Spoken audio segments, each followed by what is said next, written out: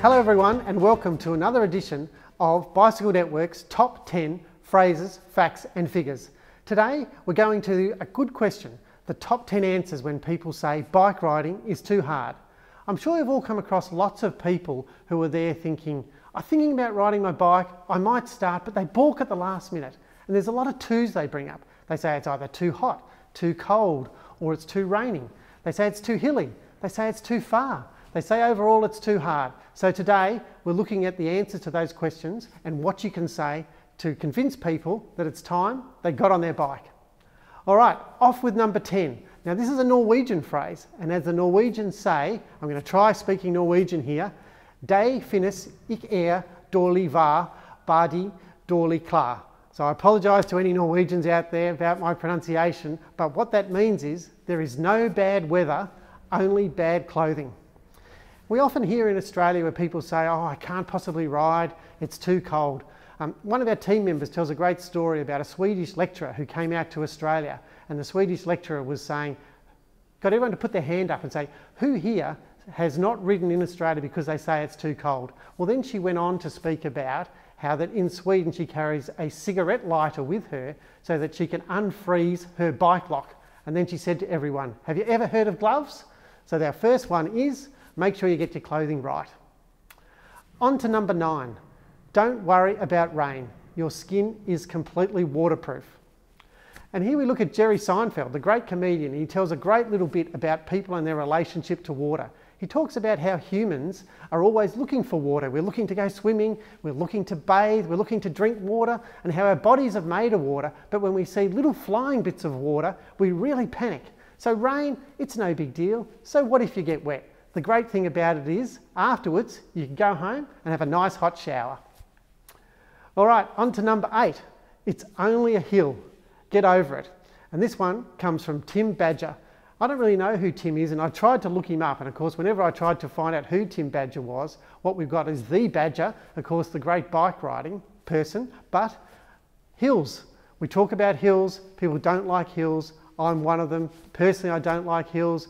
Even Burke Street in Melbourne, I do find that a hill that sometimes I think, oh, it's a hill, but it's no big deal. So what? Get off and walk if you have to. And of course, down the other side is what comes up must comes down, and there's a nice downhill waiting for you on the other side.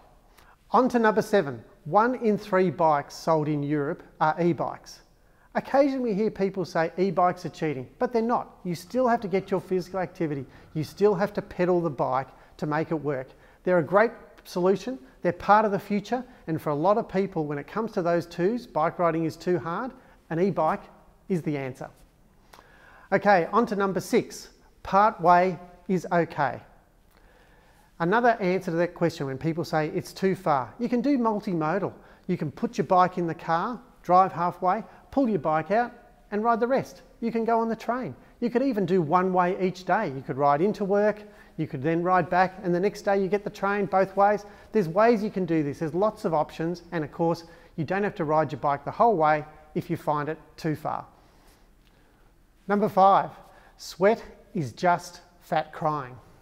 There's so many inspiring stories that I hear about people who have got on their bike and lost an incredible amount of weight. And a lot of the times it's people who have faced that incredible moment where they've had a doctor look them in the eye and say, you've got a limited number of years to live if you don't do something about it. Whenever I hear that story, I think that is absolutely amazing, and it's an inspiration for the rest of us, and any excuse we have to get on the bike should suddenly disappear.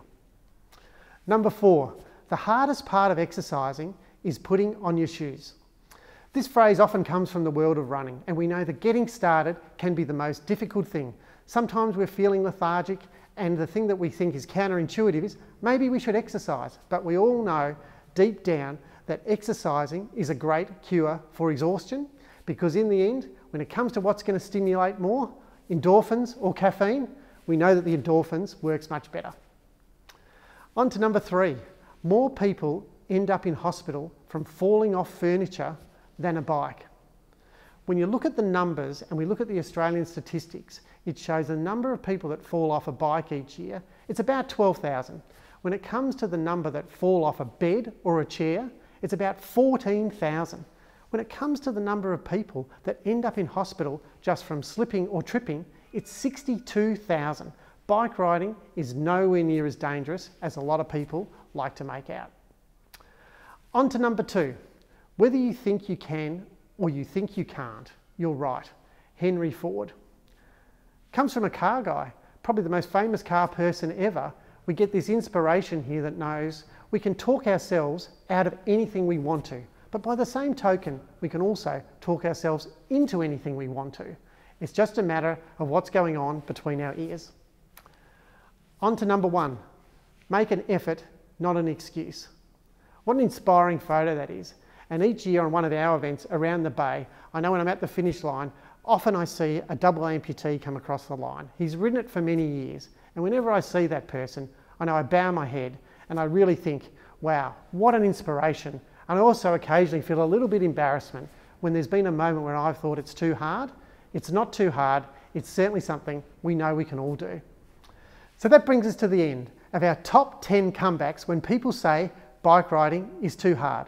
Hop onto social media, let us know what you think, and make sure you join us next time when we go into the how and we go into the top 10 pieces of advice for someone about to hop on a bike. Look forward to seeing you then.